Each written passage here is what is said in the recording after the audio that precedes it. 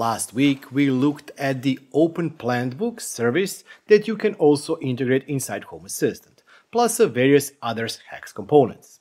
One of the components that we looked at is the plant monitoring integration for Home Assistant, but not the internal one. No, we looked at the HACS or HACS version of the same component. Today we are going to continue with the plant monitoring integration and see how you can add new devices and not just import the existing ones. But we will also talk about the various plant sensors that you can use, that I use, and that are also available on the market. We'll start in a couple of seconds.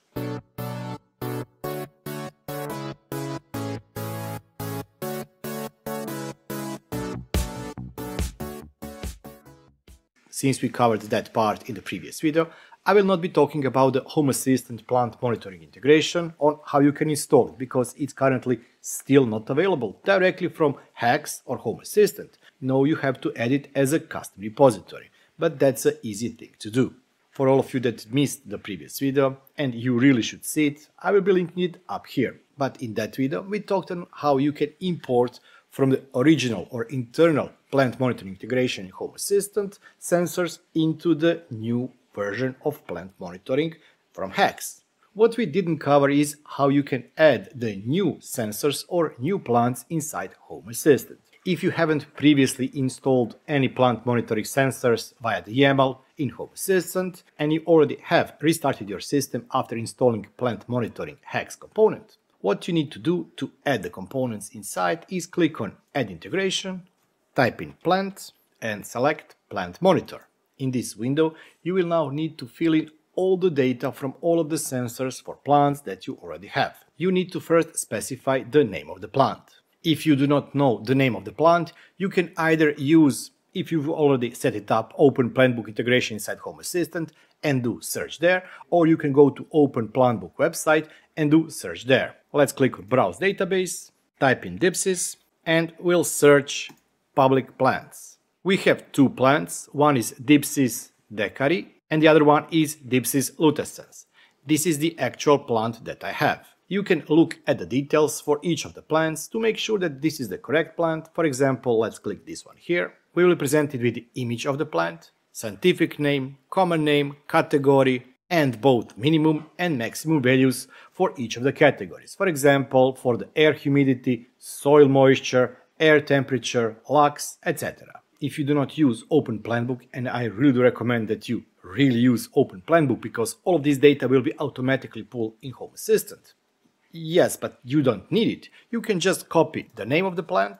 In my case, this is this one because it's not a tree, it's inside the plant pot. Copy it and then paste it as a plant name here. But what we do need to do now is select temperature, soil, conductivity, illuminance, and air humidity sensor. Remember that not all plant sensors have all of those values.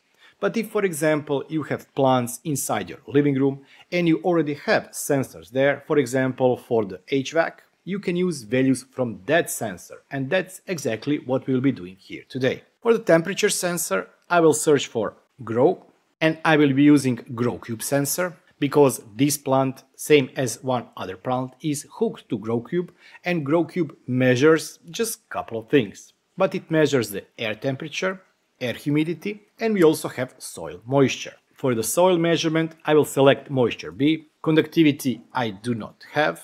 Illuminance sensor, I will select one other sensor that is also in the room where this device is. Living room motion illuminance, this is the Akara motion sensor.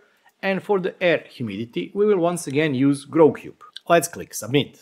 If you do not have Plantbook integration and you want to add values by hand, you can do so. I will quickly populate the data by using data from the Open Plantbook website. I've filled in all the data from the database, customized to this plant, and I will click Submit. We'll add area and finish. And this is the new plant. The plant is in the state OK. Air humidity is OK. We do not have conductivity information, and the lux illuminance is more or less OK. Soil moisture is within the limit, and temperature is also OK. These are all pre-configured values. And if you want to reload data from the database, for example, once every couple of months to make sure that all the data is OK, Click on Configure, enable Force Refresh Data from Open Plantbook, and click Submit. Also, if you didn't watch the previous video, which you really should, if you want, you can untick some of the boxes here. For example, if you do not have the conductivity sensor, or you don't want to be triggered for the conductivity, in my case that can be air humidity, you can untick those boxes and you will not get notified if the values go above or below certain threshold. Click on Submit, and now you have everything to add this to Home Assistant by using whatever means you want. I would still recommend that you go with the Flora card, once again the HACS or HACS component that I've also showcased in the previous video. If we compare this integration, plant monitoring HACS integration, with the original plant integration for Home Assistant, there are a lot of differences. They are both similar in terms of what they do, but they are also a bit different. For example, this is how the plant integration in YAML looks in Home Assistant. We have the name of the plant, then we define sensors.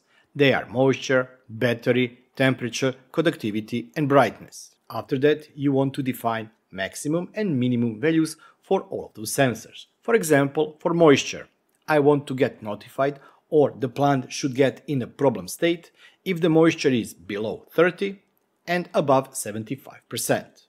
Or in terms of battery, when it drops to 10%. Also, there is something called check days. This allows you to have a median value across 3 days. Maybe you have rainy day and you do not want to get notified if the plant didn't receive enough sun or daylight that day. And by using these check days, for a period of, for example, 2, 3, 5, 7 days, you will get value that is median for that period and you will not get a problem or triggered state. The question is now what you can do with all of this in Home Assistant. Well, actually you can create a very simple automations or complex. I will not be going into templating in this video. You can try that on your own. Instead, we'll be creating one simple sensor, and this sensor will notify us if there is a problem with the plant. We will create trigger for the entity state, dipsys, when it changes from OK to problem, and it's in that state for example, 15 minutes. We want this to be triggered. And in action, for example, let's use notification, create a persistent notification. Title will be plant has issues. And in message, we can say that whatever plant has triggered this has issues. And this is how it could potentially look. In this case, we are creating a persistent notification, plant has issues, messages dipsys is in, and it will read the state or write the state. So it would be either dipsys is in OK state, which it would not because of the trigger, or it would be dipsys is in the problem state. You can, of course, further customize it. Instead of using trigger and then the name of the plant, you can use template so that each plant falls in this category, and as soon as any plant enters in the problem state, it would send notification with the plant name and also potentially the attribute from that plant, telling that, for example, the soil moisture is too low. But now let's look at the various options you have and some of the ones that I've tested so far. I'll start with the first board I've tested, and that is the Lilygo Higrow 32 board. The link to it will be down in the video description. This is more or less DIY project. That means that you have to source the board itself. It is already assembled, so no assembly is needed. Then you need to figure out the battery. I use the LiPo batteries that I bought from the AliExpress, and you also need to either buy the case or print the case. As shown here, you can buy the kit, which includes the battery, board, and also printed ABS case. I did print the case from PLA and also ABS. If you want to use it in a harsh environment of a lot of humidity, sun, etc., I would really recommend that you go with the ABS or PLA. Although I do still have some boards that have cases that were printed in PLA 3 or 4 years ago. The problem with this board is that this is the ESP32 board. If you search for it on AliExpress and not use the link that I provided down in the video description, you can see that there are a couple of versions or iterations of the board. I would recommend for you to skip revision 1 and go with either this board here. This is the almost latest version, with DHT11 sensor for the temperature and humidity, or go with this newer board that looks like it's missing parts, but actually this part here, the HT11, which is not so precise, was replaced by the BME280 sensor. And that one includes not just temperature and humidity for the air, but also pressure sensor. More data. But on the other hand, if you do not need pressure sensor in each of your plants, you can just skip and go for the a bit cheaper version. That will be sufficient. But the problem with them is that these are ESP32 boards, and ESP, while it can work on batteries, yeah, it can be a bit of issue. If you search the internet, you will find two versions of the firmware. One is Arduino, which is better in terms of battery life, and then we have ESP32 version or ESP Home version that also works on the batteries but not that good. But if you want to go for simplicity, I would suggest one of the following sensors. This one is the sensor I'm also using. I have two of them. The problem with this one is that it is a bit bulky. The good thing about this one is that it is IP67 rated, unlike the Higrow, which is IP0 rated. You look it wrong and it will die. The second issue about this one is that since it is Tuya, we all know that Tuya doesn't like to provide the updates for the firmware. There are on the market a couple of versions of these boards, some with older firmware, some with newer firmware, and even if you buy from the same seller, like me or any other seller, you still are not sure what you will actually get. There is a way to update the firmware, but I wasn't able to find the firmware for it to update it. The issue can be battery life. For both of the sensors, at first I thought that I had an older version, but it seems that after it depleted batteries for the first time, after that it started working normally, and now batteries last, I think, 3, 4, 5, 6 months, I don't know, since I still haven't replaced them. But remember, this is a bulky sensor. It's really bulky, and you have to have big plants and big pots to hide them there. The third one is the device that a lot of people are using. This is this Mi Flora sensor from Mia or Xiaomi. But you also have to be careful here, because there are a couple of alternatives. For example, this black one is not smart device. It will just blink a light if there is a problem with the plant. Then we have the white one and the green one, which are smart ones, but they work over Bluetooth. And no, this is not a problem, because Home Assistant already has internal Home Assistant integration for those plant sensors.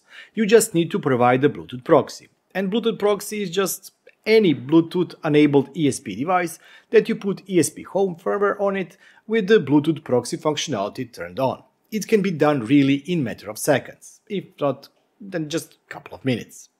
But there is also one additional version of this sensor, because yeah, we want complexity in the same box, and that is this pink one here.